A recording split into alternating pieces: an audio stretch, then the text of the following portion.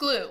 It's what holds all our projects together. So it's a pretty important topic to talk about when it comes to making miniatures. And I just thought about how much dried glue there probably is just in this room. It's a lot.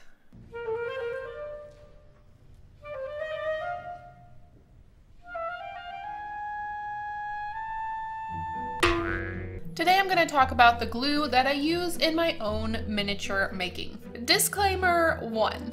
This video does not contain all the glue knowledge in the world. There's a lot of glues that I have just never tried out. This is only going to contain the knowledge that I have from my 12 plus years of experience in miniature making. So if you have something else you think I should try out, make sure to leave that in the comments. Disclaimer 2. Read every single label of every product you're ever going to try out. Labels, especially on glue, are really important to read because they have safety information and material information, so you know if this is going to be a good glue for your project. Also, it may have warnings about latex or other allergies that you may have that I don't have. So even though I am telling you my experience with each glue, it's important for you to read that safety information for yourself. Every time. I can't stress that enough. And this is a great segue because if you ignore the directions or the safety instructions on glue, it can be the villain of your project.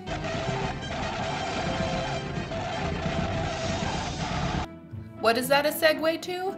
It's a segue to the fact that I'm going to be comparing each glue I talk about today to a Disney villain. Why? Because it's fun, and this is going to be a long video about glue, and I think it keeps it interesting. It may not add that much information, but we like to have as much fun as we can here. But seriously, if you use a glue in the wrong way, it can be disastrous. So let's go ahead and jump in. These first 8 glues I'm going to talk about are my starter glues, or glues you want to get to know as you're starting out in miniatures. In the description box below, I'm going to have a helpful PDF download that you can follow along with me if you would like to, or you can print it out at the end of the video and go back and take your own notes.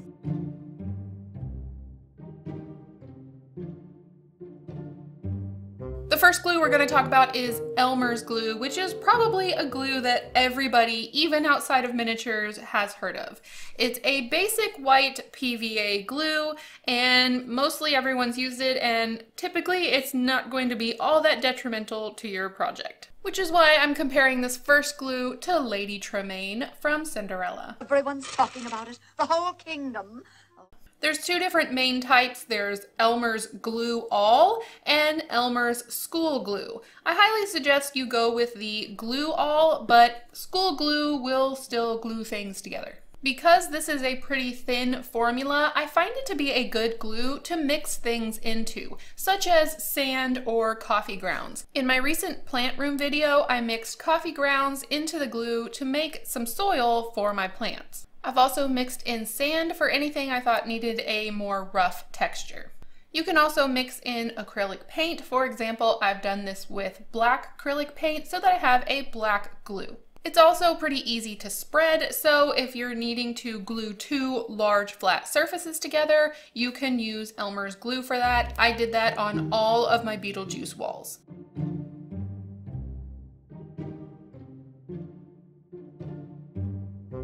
The next glue is going to be tacky glue. I would call this the artist's version of Elmer's glue. It's a bit stronger than Elmer's glue from what I understand. It's long lasting, and tacky glue comes in several different forms.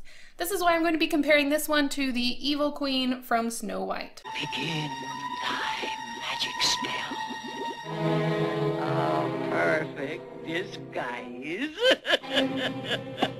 It's not just the bottle that comes in several different forms. For example, I have this bottle with the large lid, and I just like to refill it with a larger bottle because this one is much easier to use and this cap gets lost every time.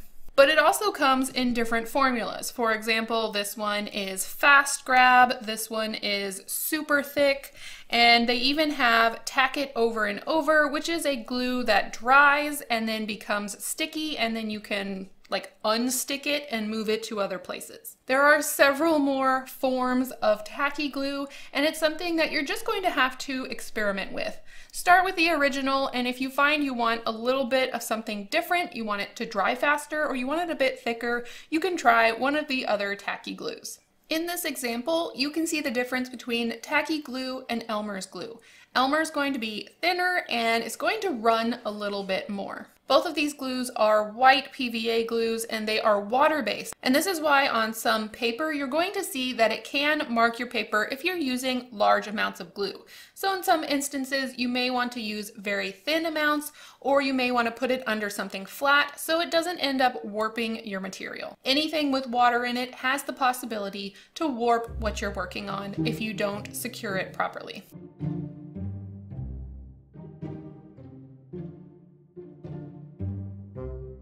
Mod Podge is coming in as glue number 3, and actually this glue also works as a sealant. I'm comparing this one to Randall Boggs from Monsters, Inc. Stop him! Simply because I always like to watch the Mod Podge slowly disappear as it dries. This is another white PVA glue, and therefore it can warp your projects, so I highly suggest that you use something to keep it flat while it's drying. Both if you're using it as a glue to put two pieces together, and if you're using it as a sealant on top of something else. It also comes in many different formulas. Personally, I would start out with the matte and the glossy, but they keep coming out with new stuff and I can't keep up, but these are the main two that I use. And I will let you know right up front, the glossy Mod Podge does not smell good.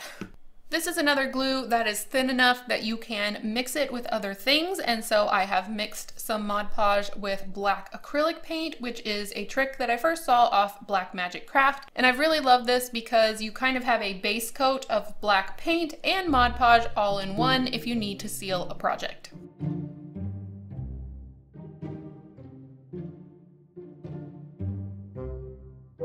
Number 4 is one of my favorites. That's going to be wood glue. Wood glue comes in many different brands, so you might have to try out a different brand each time you need to buy wood glue to find the one that you like the most. I typically go with the Titebond Original. At first I was going to compare this to Captain Hook, but I really couldn't find a good comparison. I was thinking like wood ship, Captain Hook, but it didn't really work, so I'm going to compare wood glue to Mr. Smee. I love Mr. Smee, and I love wood glue, and Mr. Smee's really good at like trying to smooth things over, and that's what I use wood glue for a lot. It works really well as just a glue to put two pieces of material together. However, I also use it to smooth out the surface of some kind of rough texture like chipboard or wood. It can also smooth out some rough transitions, so I'm going to show you an example of two pieces of chipboard that are glued together. I'm going to be putting wood glue over the transition, which is going to smooth it out. You can definitely see the difference once I paint it. Now you can even get more of an effect the more that you layer the wood glue. Wood glue is what I would call dimensional, so it can hold its shape a little bit more than Elmer's glue or tacky glue. I also use this on the walls of the captain's quarters to create a very distinct wood grain texture. I added glue on top of the beams and then just kind of made marks through the glue, and that made it look as though it had a rough bark texture. So I highly suggest wood glue to be in your first miniatures glue kit.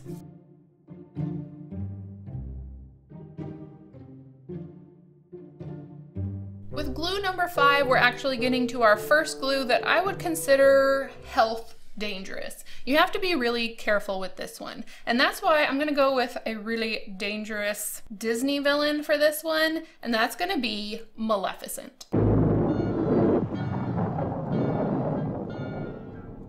Super glue is a cyanocrylate glue, or Ca glue, and it can be used in many different ways. However, it does have fumes, so I highly suggest using it in a well-ventilated area or with a face mask. On the chart that you can download, I put in all of my safety suggestions. However, as I said, Listen well, all of you.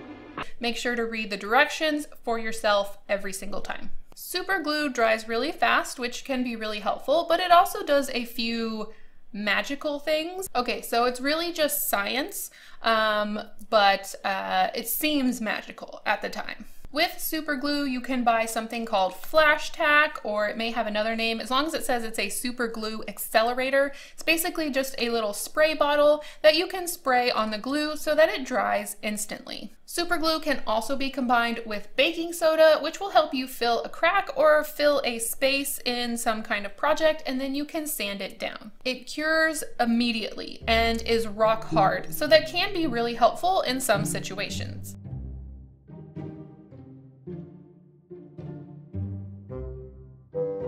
That was liquid super glue. Now I'm going to be talking about liquid super glue's cousin, the thicker super glue, which is gel. Gel super glue just seems to have a little bit more body. And that's why I'm going to be comparing this one to Ursula. Life's full of tough choices, isn't it? However, I feel like I end up reaching for the gel super glue a lot more than I reach for the liquid super glue. And that's because it just seems to stay in place wherever I put it. In this comparison, you can see how watery the liquid super glue is compared to the gel. The gel is going to stay where you put it. The liquid super glue tends to run, which means you have more of a chance of getting it on your skin. And if you get it on your skin, those poor unfortunate souls. Along with super glue, you can buy some kind of solvent that will help you get super glue off of your skin. However, it's something you want to avoid completely, so I do suggest gloves if you have a chance of getting it on yourself. One of the main ways I like to use gel super glue is along with tacky glue that we talked about earlier. If I put super glue on one side and tacky glue on the other side and put them together, they make an almost immediate bond. That's because the water in the tacky glue is reacting with the super glue to make that instant connection. So it's a really helpful way to work on something and continue to move a little bit more quickly, not having to wait for the gel super glue just to dry on its own.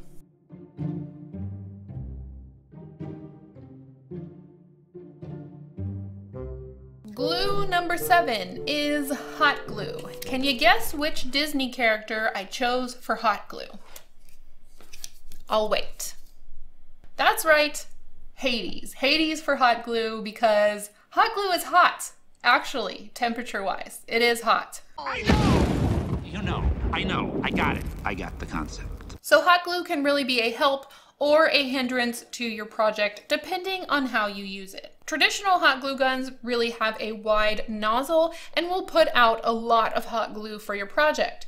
When you're working on miniatures, typically you don't want that much glue and you don't want glue squeezing out on the sides. So I personally use this precision glue gun so much. I will have links to this glue gun and all the glues that I can find and link in the description box below if there's anything specifically that you want to check out. However, this particular glue gun also comes with a temperature dial, which is really helpful. I've had a lot of glue guns in the past that are drippy glue guns, and that's because the glue is melting too quickly. On this one, you can adjust the temperature, so if you see some dripping, you can make it a little bit cooler and your hot glue will stop dripping. The major way that I use hot glue is as a stabilizer, I guess I would say. I don't want to trust hot glue completely on my projects. Especially since I live in a hot part of the country, if I have a project that's completely put together by hot glue,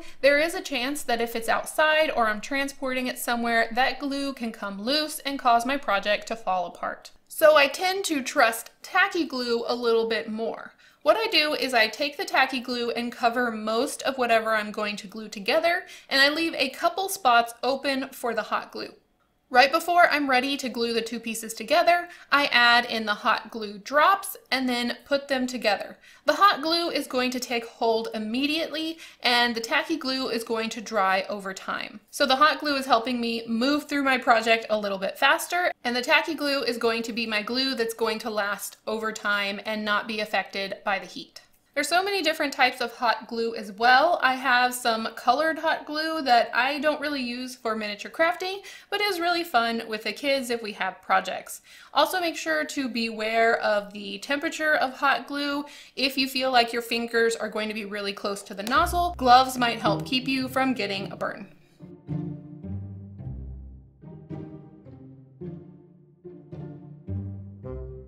The last glue in the starter glue section is going to be Fabri-Tac.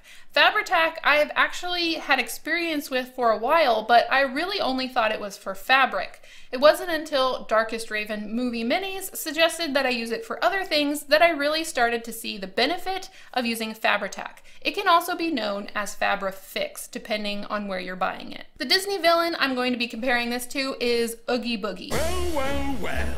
What have we here? This stuff can really glob up, and it does look like an Oogie Boogie on the side of your glue bottle. Also because, you know, Oogie Boogie is basically sackcloth holding bugs together, I thought it worked for a fabric-based glue. I tend to refer to this as cold hot glue. It takes hold really, really fast, and it is also dimensional. So if you put it somewhere and let it dry in that shape, it's going to pretty much stay in that shape. This is an acetone-based glue, so you have to be very careful on the surface you're working on because it could mar your surface because of the acetone. Another helpful thing is if your glue is starting to not be as liquidy, you can add just basic acetone into your glue and it will help liquefy it again so that you can get a full use out of one bottle. In particular, I have found Fabri-Tac to be really helpful with putting foam board together, and originally I thought the acetone in the Fabri-Tac would melt the foam on the side, but it doesn't. And it creates a really strong and quick bond between the two pieces. So there are some situations where I feel like hot glue is going to take hold too fast, but I still want a relatively faster grab than tacky glue, and that's when I'm going to grab my Fabri-Tac or Fabri-Fix.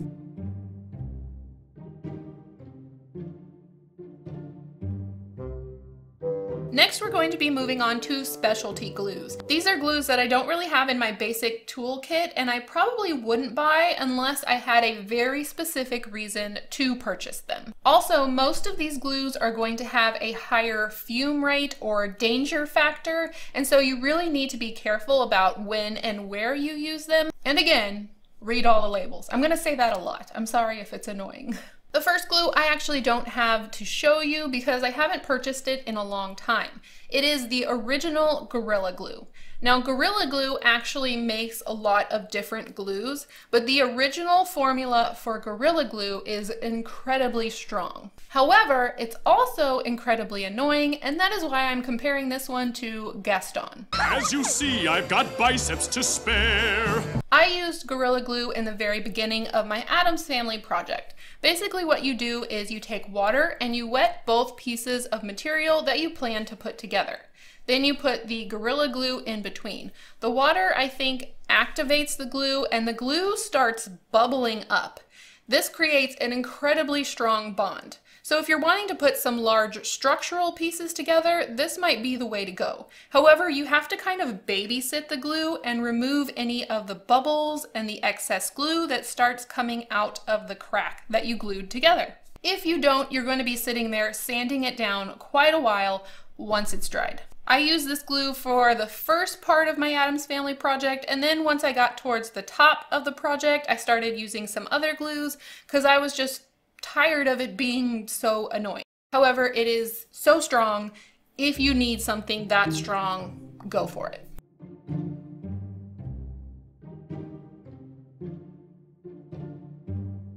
The next glue I have for you is 2-part epoxy. This is going to be 2 different materials that you mix together to make a really strong glue. And for that reason, I'm going to be comparing this to Prince John and Sir Hiss. Yes, my reluctant reptile. Not very effective on their own, but put them together and it can cause quite a bit of trouble.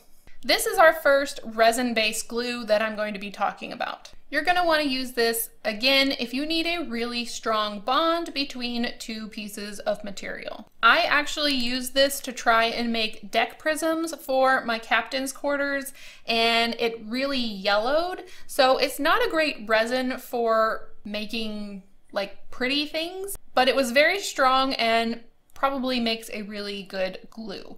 It says it bonds wood, metal, glass, foam, fiberglass, and more. So this is probably an all-around super strong glue for whatever you need to glue together.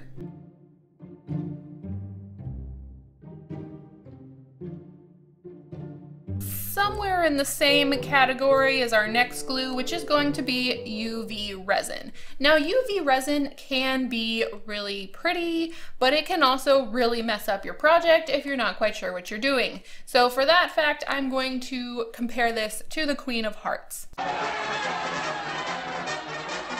A little bit fancy, but also a little bit frightening.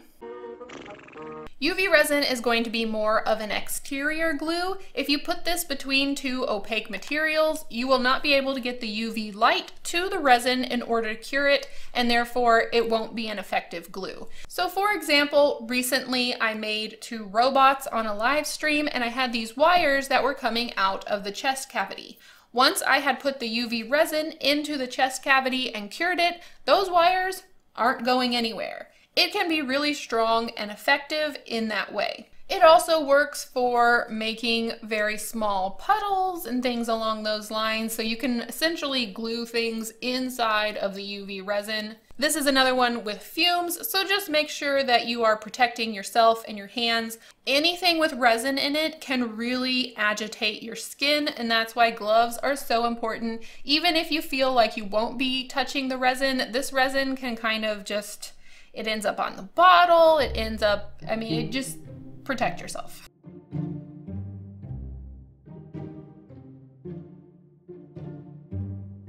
The next glue is another specialty glue, but not quite as dangerous as the resin glues. This is going to be the Zig 2-way glue. It comes in several different pen shapes. However, I have the smallest pen here. It can work as a typical glue, or you can put it on something, wait a while, and then use it more like a sticker. So I'm going to be comparing this one loosely to Cruella de Vil. Now don't forget, it's a promise. See you in 3 weeks. Cheerio. Because she's like a spider waiting for the kill. I just did that because there's waiting in the song, and you have to wait if you want to use this as something you can peel off and stick in another place. And she has 2 different hair colors, so like 2-way, I don't know. That was a tough one. But that can be a really helpful glue if you're not quite sure where you want to position something and you're just wanting to try a few things out. Also, the pin form is really helpful to get glue in some very small miniature places.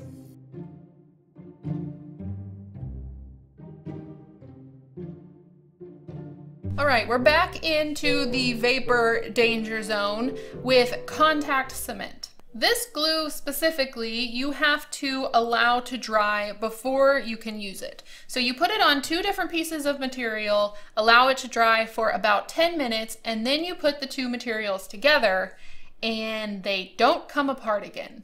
And for that reason, I am going to be comparing this one to Dr. Facilier. Shake my hand. Come on, boys. Won't you shake a poor sinner's hand? Once you make a commitment or a contract with this glue, that's it. There's no repositioning it. You're done. You're not getting out of it. And I got friends on the other side. This could be really helpful if you're trying to glue something immediately. You know, you have it exactly planned out where it's going, and it needs to have a strong hold right away, or else it could possibly fall apart. I don't use this one a lot, but it's helpful when that kind of situation comes up.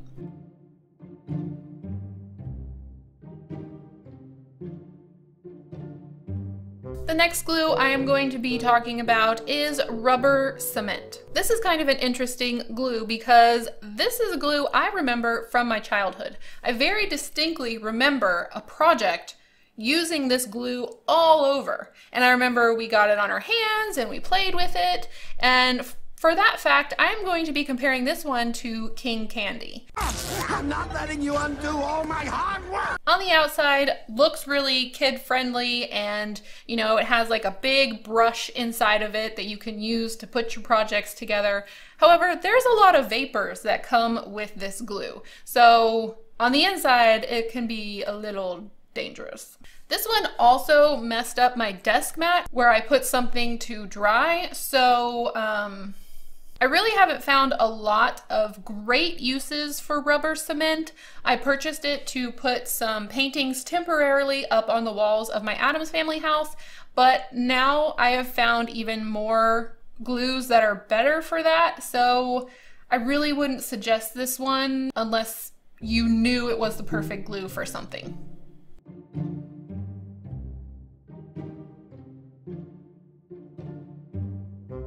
Okay, next we have E6000. I'm sure you've seen this around in your local just general stores, dollar store, craft store. E6000 is everywhere, and that's because it's the glue everything glue. Anything you want to stick together is pretty much going to be stuck once you use this glue. For this reason, I'm going to be comparing this glue to Mother Gothel. Oh, great. Now I'm the bad guy. Be very careful with it. Right on the label it says industrial strength adhesive.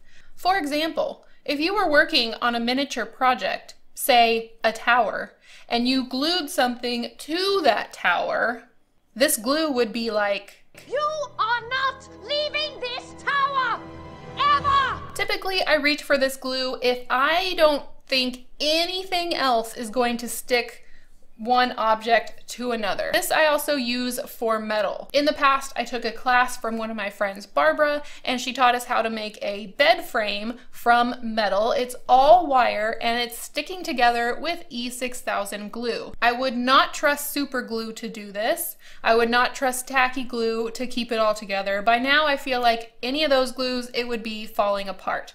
However, E6000, and this was several years ago, it is still stuck together and it is not going anywhere.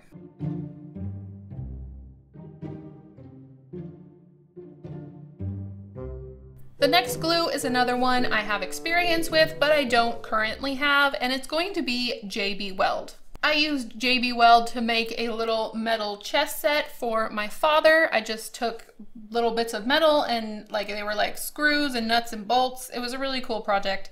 Glued them together. The JB Weld works with metal beautifully. However, you can probably do the same with E6000, but I wanted to include it on the list because I did have experience with it, but the only reason I would go out and buy it is if I was exclusively gluing metal to metal and I needed it to stick forever. I'm comparing this glue to Doris from Meet the Robinsons. No, this can't be happening, no! Because it's really the only metal-based Disney villain I could find. And I like Meet the Robinsons. It's a fun movie.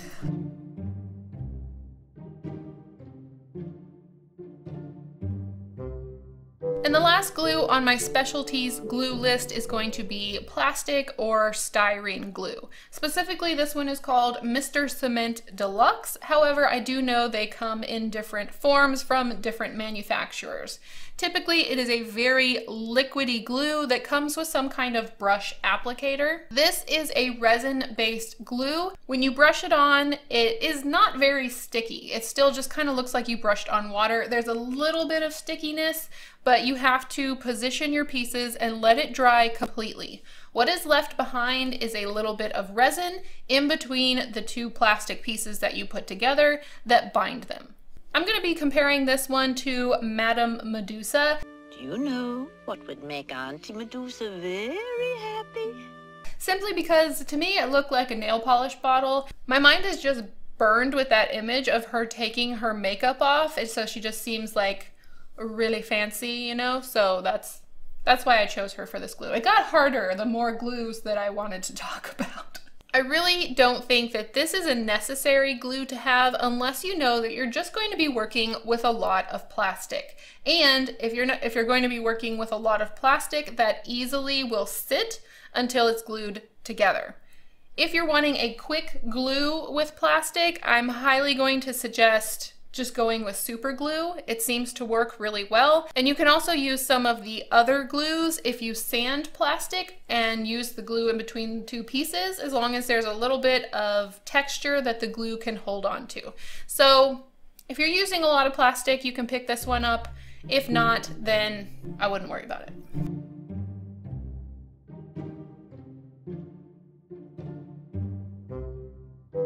The last section of this glue list is going to be glues that I have or have used that I don't use anymore. There's just going to be 2 glues in this section, and one of them is going to be glue sticks.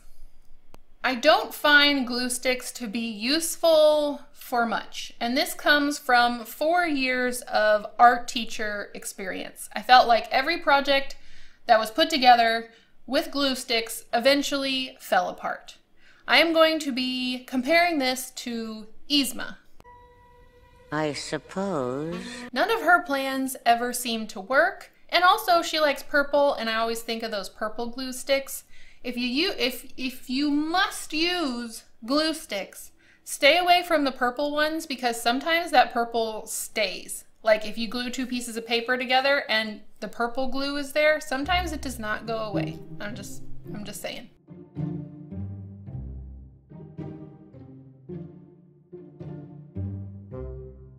And the last glue on this list is going to be spray glue.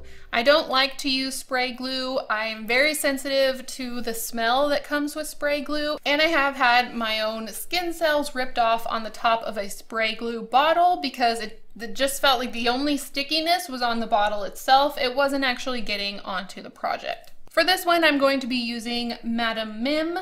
Why, boy, I've got more magic in one little finger. Because she disappears sometimes. She has that ability to disappear, and I feel like sometimes when you start a project with spray glue, you're like, okay, everything's sticking together. And then you turn your back for a second and it just starts, the paper slowly starts like coming off of the wall that you previously thought was glued. Just disappears. Now I know there's different manufacturers of both glue sticks and spray glue, and you may know of one that works really well for you. Go for it. Use the glues that you love. These are glues that I tend to stay away from just because I can't trust them to stay glued down the line. The last thing I want is to finish a project and then have to go back and fix wallpaper or fix things that have fallen apart because my glue has let me down.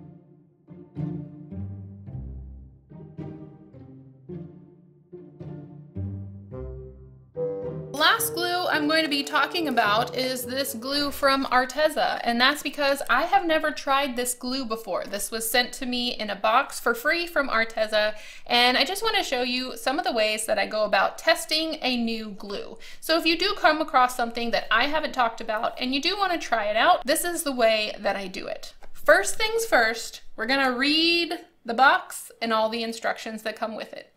Honestly, there wasn't much information on the box itself. However, there is a QR code that took me to the Arteza website, which let me know that this glue is non-toxic.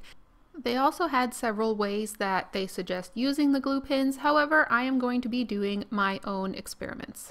I could tell from the start that this glue is pretty liquidy. However, there is quite a bit of it. It'll be interesting to see how long it lasts depending on how fast the glue flows. I'm going to be using 4 different types of material: chipboard, cardstock, foam board, and some wood, and I'm going to be doing the same test with each type of material. I'm going to be gluing the 2 pieces on top, making sure that there are places where I can hold on to on either side. This way, once the glue is dry, I can try and tear them apart and see how strong the bond is. Immediately, I could see that the moisture in the glue had started to affect the cardstock, so this means it probably will warp very thin materials if they're not properly weighted while they dry.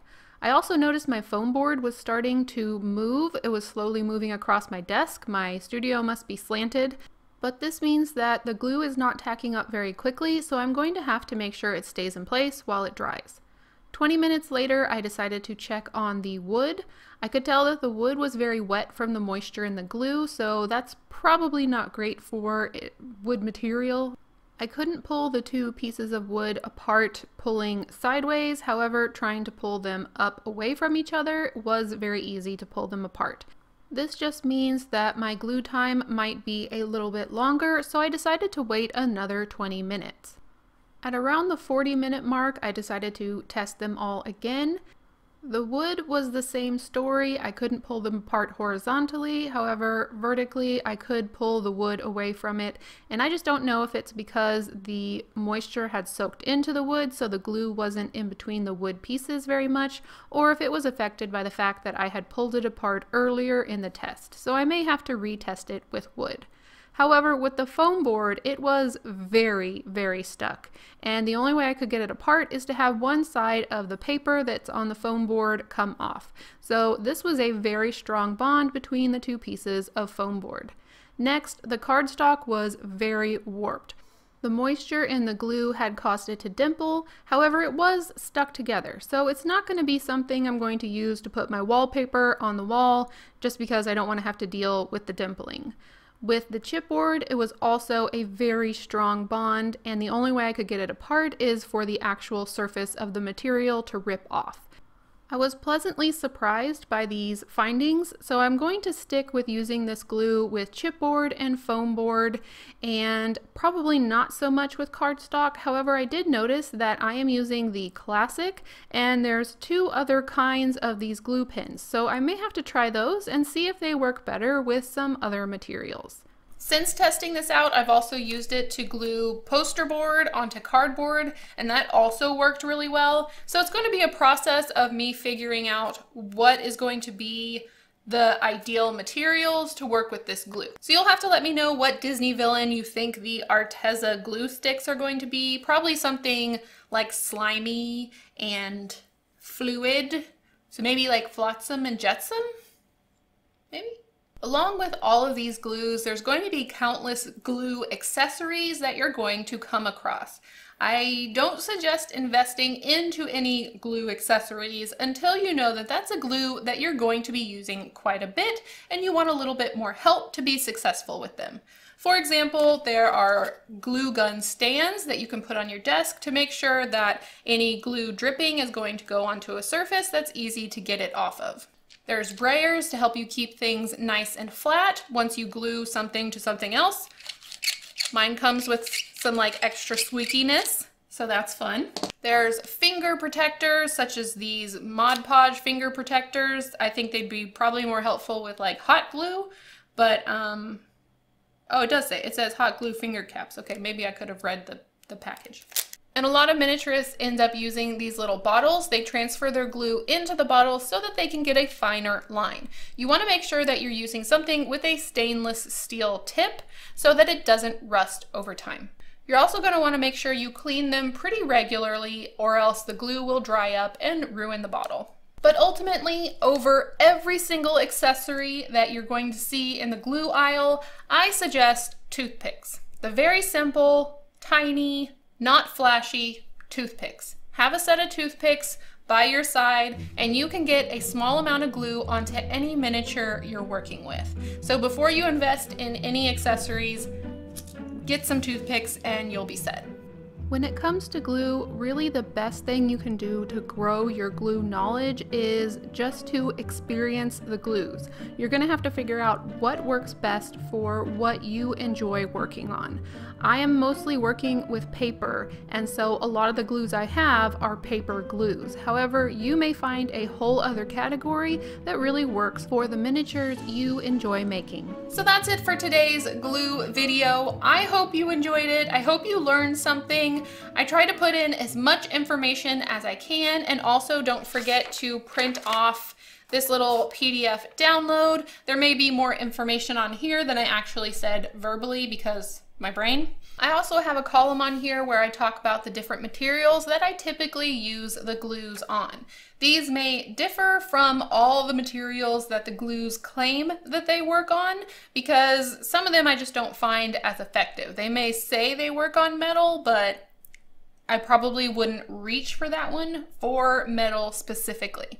I also have my disclaimers on this chart to make sure that you are specifically reading all the labels, as I've said a million times, to protect myself and also to protect you. There's also going to be a second page which just gives you a few little tips over how to use a specific type of glue. So be sure to check that out if you're really wanting to get into learning more about glue and how to use it in your projects. I also highly suggest that you continue this chart. If you try a new glue that I haven't talked about, you can add to it, write down all the safety factors, and then write down what you found it helpful for. I hope you all have an amazing week, and I will see you in the next one. Bye. I think I said all of the Disney villains. Was that helpful? I don't know. Also, you're going to want to make sure you clean them pretty regularly. And I have had my own skin ripped off on the sprayer part of a spray. Can't even talk about it. Maybe I should turn the microphone towards myself. Professional. Both of these glues, dust.